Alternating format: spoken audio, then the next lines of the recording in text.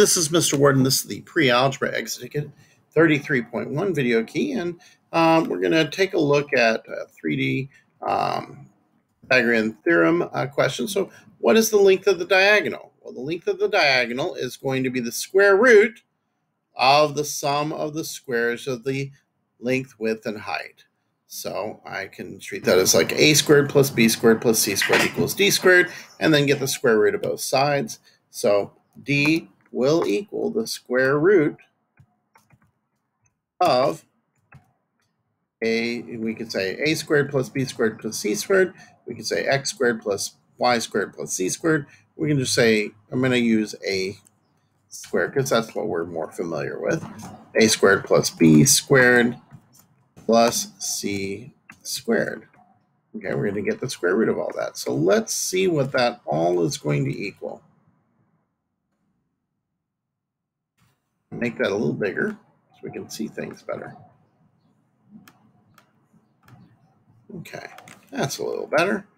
Okay, so let's figure out what we are doing. So let's say A is the length, so that'll be 20 squared, and B will be the width, so that'll be 6 squared, and C will be the height, which will also be 6 squared.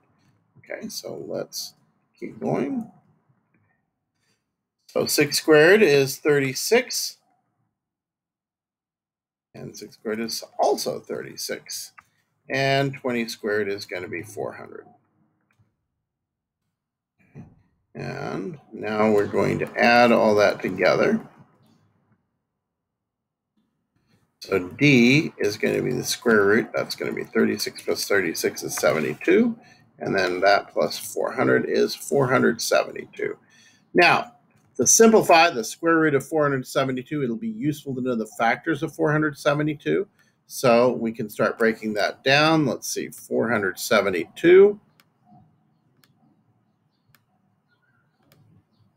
Okay, we can split that into 2 times 236, which we can split down further into 2 times 118,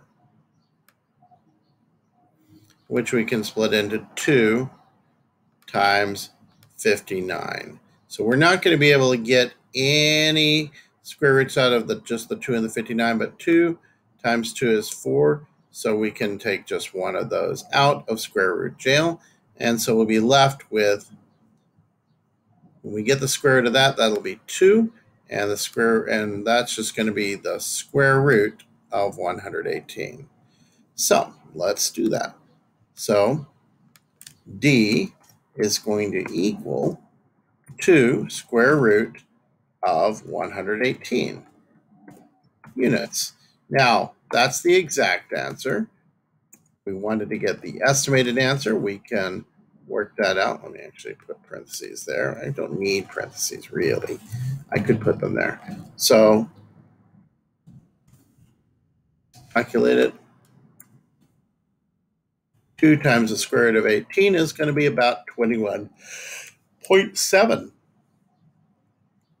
Okay, so D equals 21.7 units, estimated, rounded decimal. Okay.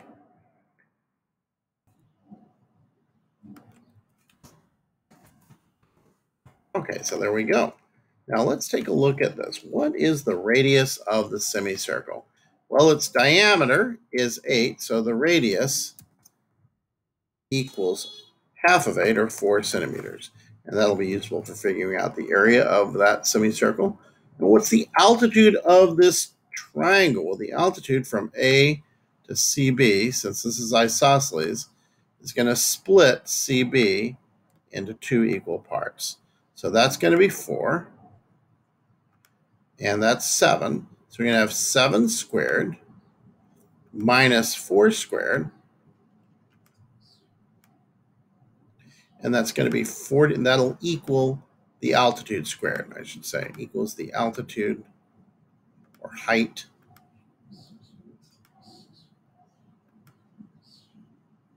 So that's going to be 49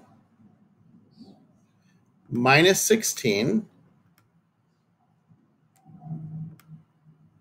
And that's going to equal 33.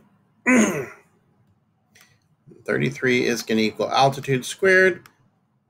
So if that equals altitude squared, altitude will equal the square root of 33. And square root of 33 is irreducible, so the altitude is equals the square root of 33 centimeters, since that's the units we got working here.